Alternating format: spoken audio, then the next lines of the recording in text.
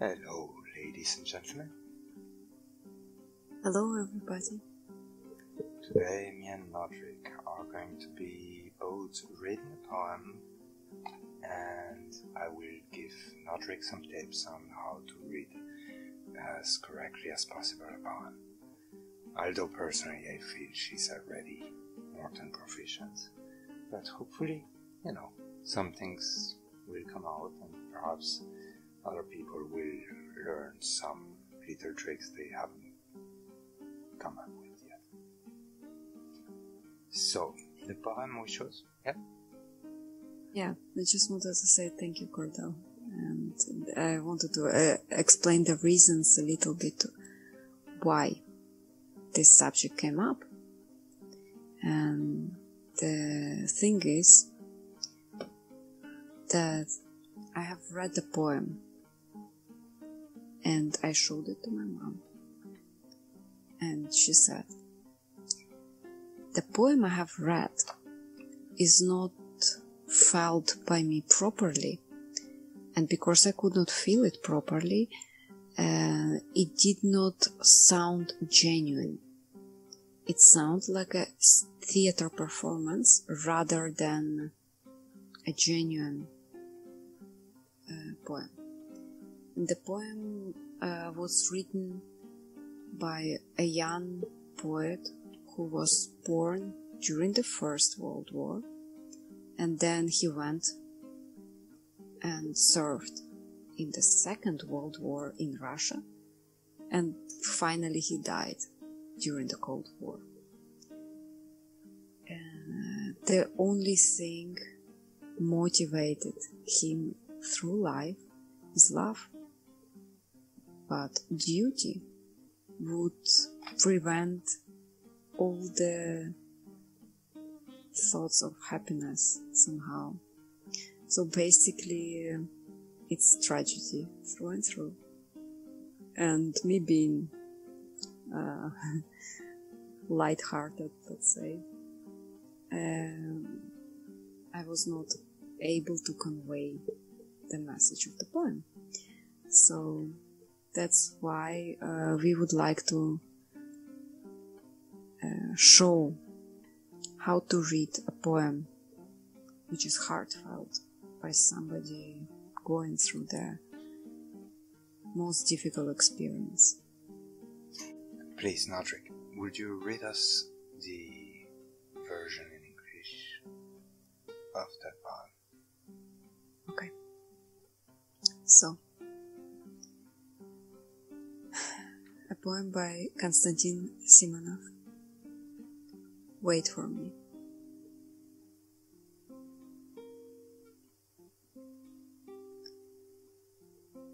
Written in 1941 as he went to war. Wait for me, and I'll come back. Wait with all you've got. Wait when dreary yellow rains tell you should not. Wait when snow is falling fast. Wait when summer is hot. Wait when yesterdays are past and others have forgot. Wait from that far off place letters don't arrive. Wait when those with whom you wait doubt if I'm alive. Okay, we'll take a break here. This is the first stanza. So, one of my first pointers will be, you have to picture yourself in his spot.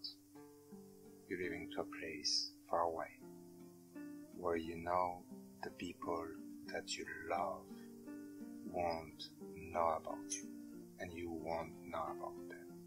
There is no communication, so you will not get any news from them from that point on. You also have to picture that you might not come back, and yet you really want to grasp upon the hope that you will come back so much that you want to convince it into reality. And this is what you're trying to convey. You know, this concept that I'm facing that. I don't have news of the people I love, and no picture what it would be like to be far away from the people you love and suddenly be disconnected. And it's gonna hurt. So I know most of us try to avoid that thought because we don't like to think about being far away from the people we love. But that's the emotion you have to tap in.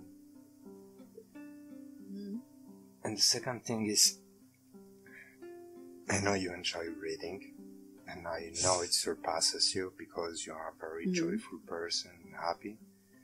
But behind you reading, I can hear a sort of smile, laughter. And I think it's due to anxiety and nervosity from being on stage reading something. So, my advice for that is, first of all, close your eyes for a second. Yeah. Picture the situation. You have that one time, the occasion to write a letter to your loved ones. And it's that last time you can do it. And empty from yourself all that, you know, I know it's hard, but empty yourself from all that joyfulness and all that. Just picture how hard it is. And then breathe in and breathe out, and all that exterior stuff, let it go out. Just keep that image within yourself.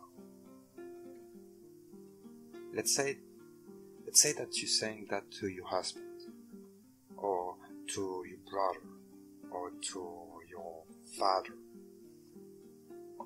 someone you truly love, and you're in a train station, and that's the last moment you have to write it.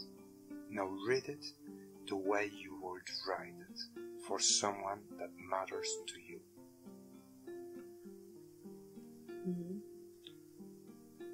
Okay, let me try it. Yes. And don't forget, breathe in, breathe out before you read it. Take the time. Okay.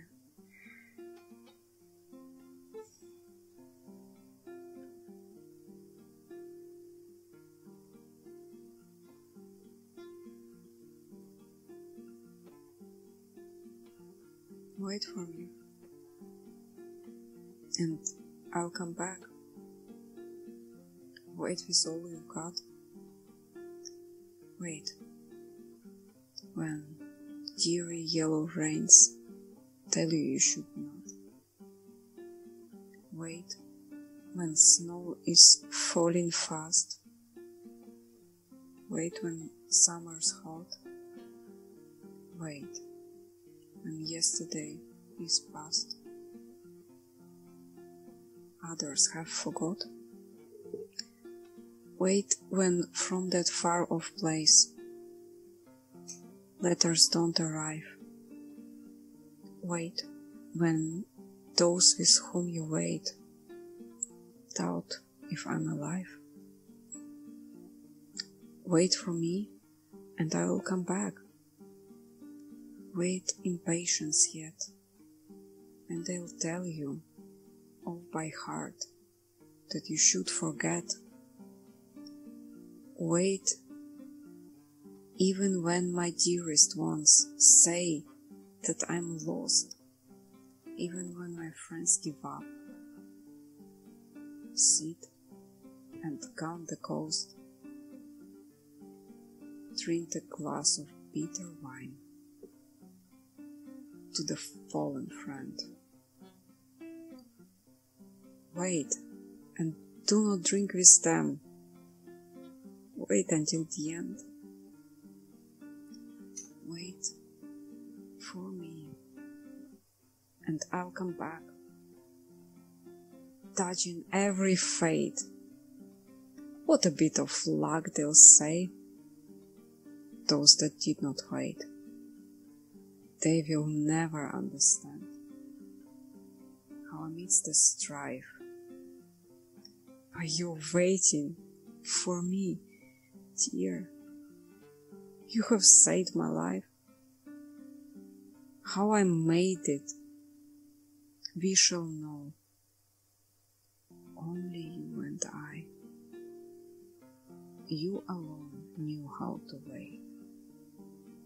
We alone knew why. Very good. There you tapped into the emotional background of the poem. That was an excellent emotional, projection of what you read. It was excellent, magnificent. Yeah, it's fucking heart-wrenching. Oh yeah, it is. But that's the thing. It's supposed to be heart-wrenching. I mean, most people that listen to poetry don't realize it, but yeah, poems convey an emotion, and poems about that topic are extremely heavy, and reading them too lightly robs them of their nature, which is the hardship of it, the heaviness, the weight. That was charming. I think we all had a good time. I hope you too. Great time. Thank you for all the pointers, Cordelh. Guys, please join Pinder Poet Society. Like and subscribe videos.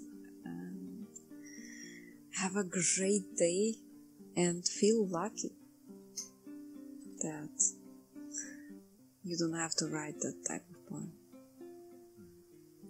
Goodbye, everybody.